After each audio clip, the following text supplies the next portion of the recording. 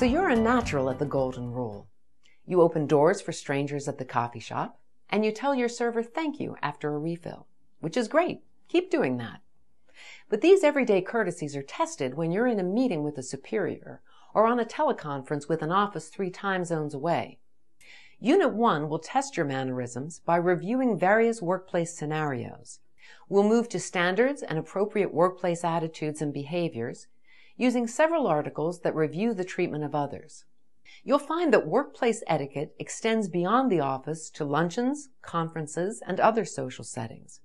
We'll assess your current view on how to navigate beyond the 4 walls of your office and give you tips on how to maintain your image no matter where you are.